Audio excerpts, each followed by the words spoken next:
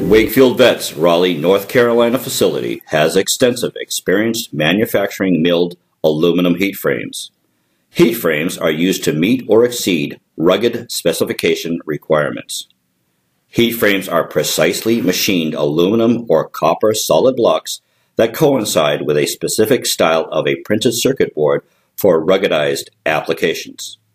When combined with thermal interface material or gap pads, conduction-cooled heat frames increase a board's operating temperature range, as well as its resistance to shock and vibration.